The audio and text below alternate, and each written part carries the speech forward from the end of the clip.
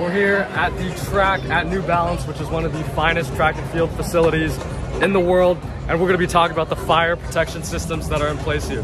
So as you can see, this building is quite large. There are no smoke detectors in this facility except for a few number of places, which I'll show in a second, but this entire building is fully sprinkled. So let's go ahead and show off some of the features here. So as you can see, we have speaker strobes. This is a voice command system. It's a notifier system specifically. You can see this right here is an SPSW-L speaker strobe. We have cages over them because this place also serves as a gym in some cases.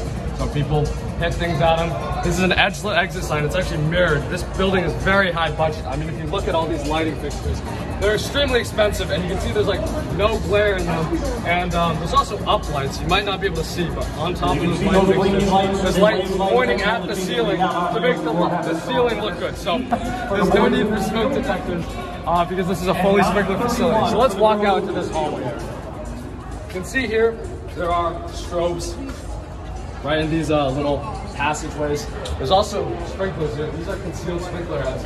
So when there's a fire, these caps will melt off, and then the sprinkler will then go off. But they're probably here because you don't want like a nice protrusion, because then if someone hits it, then it'll flood the building.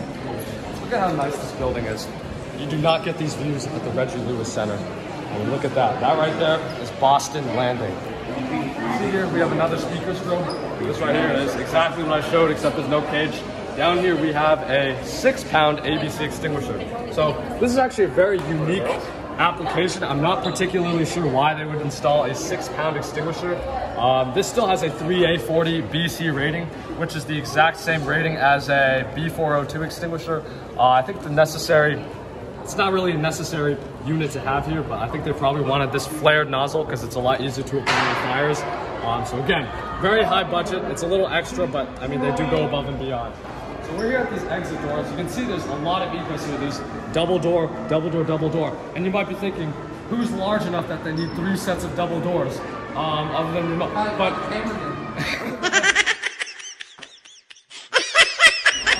the reason for this is because this is a really large facility. There's tons of people here, and the larger the occupancy load, the more egress you need. So here you can see we have a large amount of doors. There also used to be alarms on top of these doors. You can see by those cover plates. They removed those for some reason. But we also have pull stations by the ends of the doors. Technically in these buildings and a lot of new facilities, they don't even install pull stations when it's fully sprinklered. But here I suppose they did choose to do that, which I think is the better choice. But lots of egress. This is one of the places in the building where there are actually normal smoke detectors. So you can see this right here is a standard addressable smoke detector. And also if you pan out to the rest of this area, you can see there are no other smoke detectors here. The reason why, again, like I said, is because this building is sprinklered. But this smoke detector here is for the elevator. So outside of all of the elevators... Are you recording? Get out of here. Get out of here. Are you recording? Is it still going? Yeah, it's still going. All right, so outside of all the elevator lobbies, there's a smoke detector. So this is actually for elevator recall. So for those of you who don't know what that is, when the fire alarm system in the building is activated, the elevators automatically recall to the main floor where the exits are. So that's for safety reasons again. I thought you said extra fries.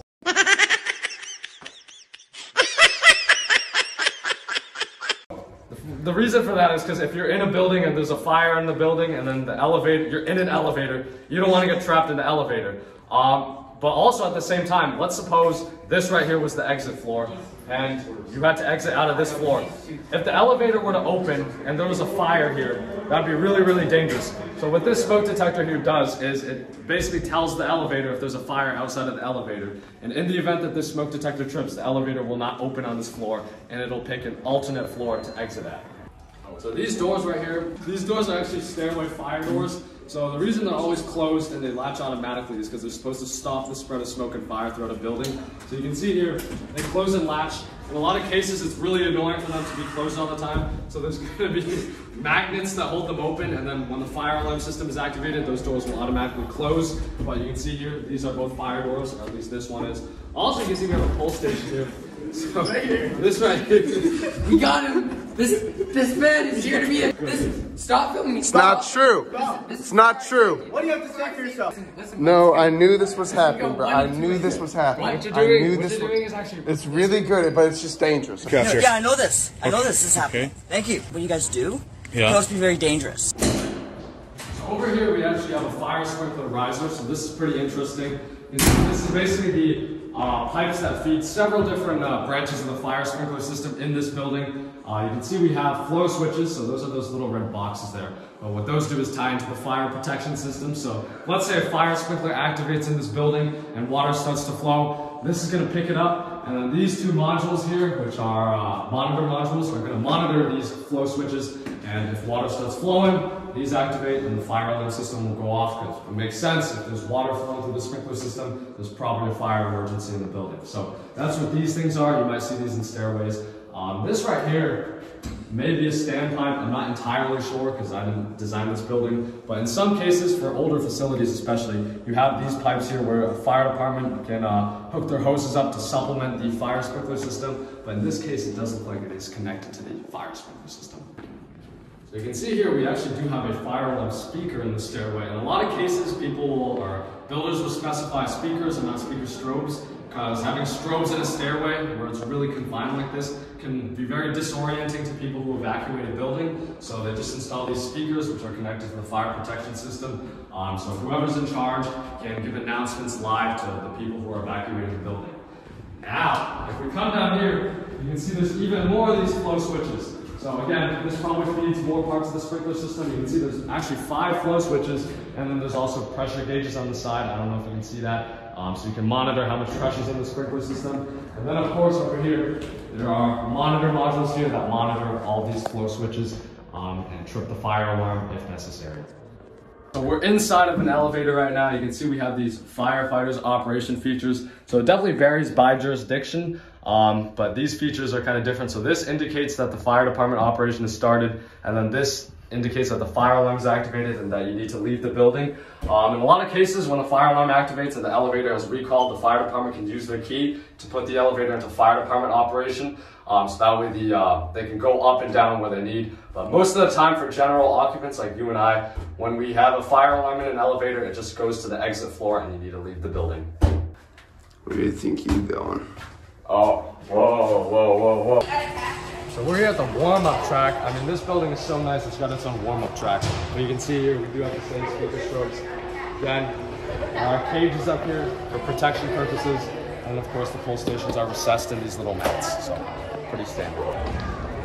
So actually, over on these ceilings, there's no strobe coverage. So there's not any appliances on the ceiling, unlike the Reggie Lewis Tech Center, where there's a lot of strobe lights on the ceiling.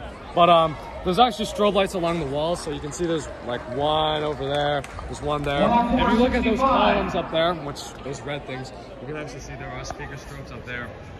It's kind of hard to see with the glare. It's actually interesting that they specify white speaker strobes, because I feel like red ones would have blended in better with the red column, but either way, it's pretty interesting to note. We're over here on the balcony, and as you can see, we have some different fire protection features. So as you can see, the entire building is sprinklered. We have these sprinkler heads that are fairly low here. You can see if you zoom in, they do have these cages over them. If you come around this way, you can see we actually do have speaker strobes along these walls. If you zoom in over there, they're just standard SPS-WL speaker strobes. But what's interesting, like I said, there's no conventional smoke detectors in this facility, because that would just be a lot of unnecessary work, and also it's fully sprinklered. But we do have beam detectors. If you zoom in on that little microscope looking thing, that's actually a beam detector. So how it works is it's an optical sensor, and it aims that way, and on the other side, somewhere over there, there's some sort of receiving, in a lot of cases like this reflective thing. But when there's smoke and it rises, it'll obstruct the beam of light coming out of that, and it'll realize that there's a fire emergency, and that's what trips the fire alarm system. So as you can see, this is a very high budget facility, especially in terms of lighting. You can see here that these are actually Hubble interceptor lights. They're really strong, but there's like really no glare. You'll see that in the track facility as well.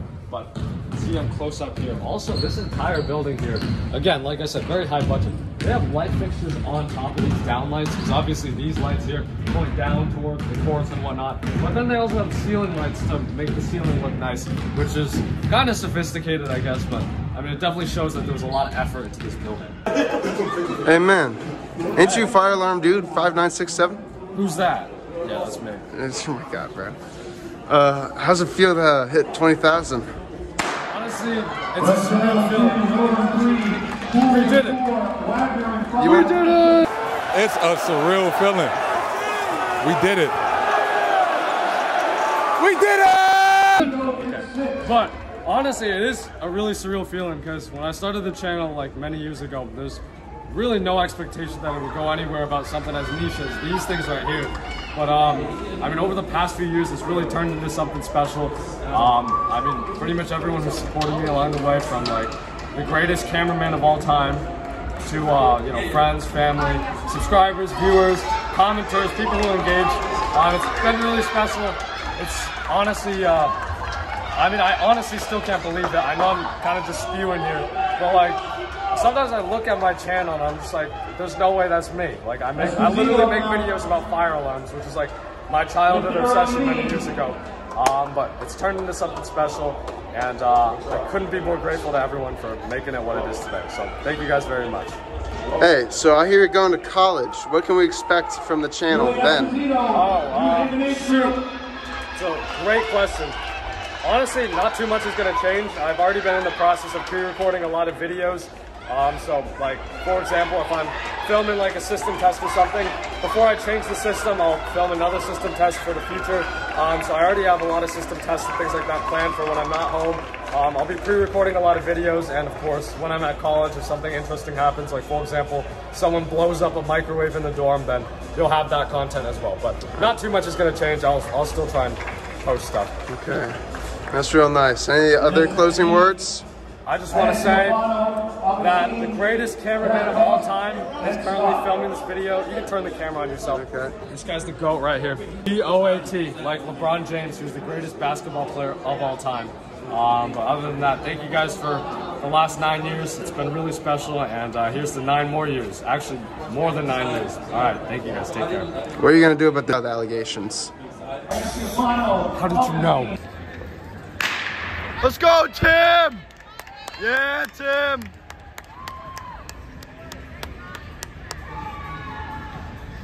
This is E2 Boys High School Mile. Let's go, Tim! How far of a walk is it? Go get him, Tim! Let's go, Tim! Very strong. You can see another monitor module. This thing is monitoring this flow switch. This one's also in a cabinet. It looks fairly nice. Of course, over here by the elevators, another smoke detector above there for the elevator recall. And if we go out into this vestibule, speaker. Interesting mounting for this pole station here. You can see it's mounted kind of on the side here. And of course, you have a label at the top. Node 1, Loop 1, Module 43. That's gonna do it for us today. Thank you for tuning into this video from the track.